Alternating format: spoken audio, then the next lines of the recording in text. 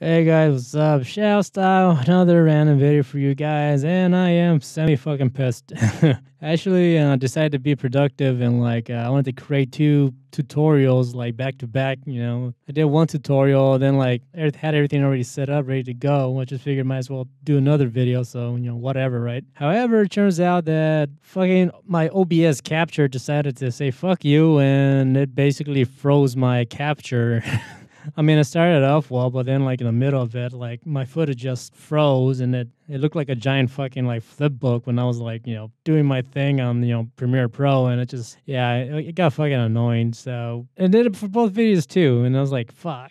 But anyways, I kind of realized what I did wrong. What happened was OBS, obviously it's pretty much encoding the footage as it's capturing into whatever drive you have it saved at, and I had it saved up in a very slow drive, a mechanical drive. When I import footage into Premiere Pro, it automatically opens up Media Encoder and it starts transcoding the footage into a Cineform format. That way the playback can be fast, and I think that's what caused the problem, right? So what I'm trying now is move the video captured to be captured and sent and processed into my M.2 SSD, right? Because it's probably the fastest storage device that I have built into my computer right now. I ditched both of my fucking tutorials that I did, but I decided to take the opportunity to talk about this situation if you come across it, for any beginning editors or anyone that's starting to edit and whatnot. Something that I've experienced, and so has other people that I worked with. Aside from understanding how to edit and all this shit, you kind of have to take the time to understand how your software works, right? Now that's something that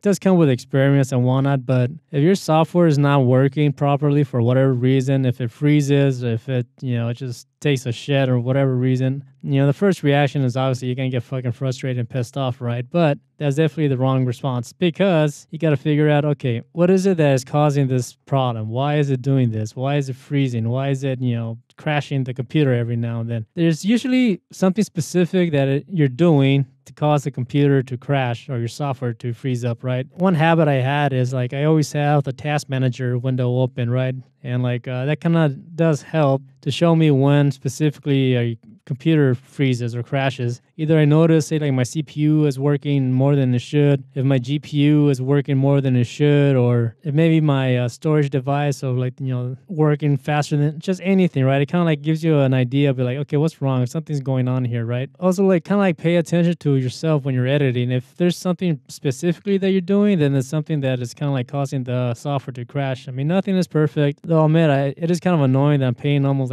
I'm basically paying $54 a month for the subscription for the Adobe Cloud, and for it to have problems at times, it does get annoying, right? But again, I do understand it's not perfect. What I'm able to do with Premiere Pro does outweigh the negative at times and the frustrations that go through that shit at times. But when it does happen, again, rather than flipping the fuck out, chill out, take the time and understand that there usually is a reason why the software crashes or your software is not working the way you're hoping for it to work. I guess that's the point of this video. No matter what situation you're having, if your software is not working the way you want it to, or if it crashes every now and then, instead of flipping the fuck out and getting frustrated and then wanting to give up, take a deep breath, chill, analyze what happened, trace your steps back, and try to see what it is that you caused the software to crash. And most importantly, definitely have an autosave feature, right? With Premiere Pro, I have it to save every 5 minutes. I have the backup files in a completely different SSD. That way, if my SSD with a project file is stored at, if that thing for some reason takes a shit, then I have all the backup files in another SSD,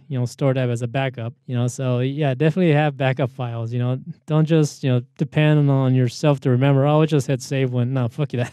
Definitely have your software automatically save every 5 minutes or so, because yeah, nothing's frustrating than working for a half hour, then only for the computer to crash if you forgot to save, so all that work is gone. So yeah, save your work. Don't freak out if your software doesn't work or it's not working properly. Most likely there's a reason or a workaround, and yeah, chill out and have fun with it. So anyways, I'll redo the tutorials that I did today, but I'm not gonna do it today because it fucking pissed me off. So I'll do it again tomorrow or some other day. So anyways, that's it for this video. Thanks for watching. Peace.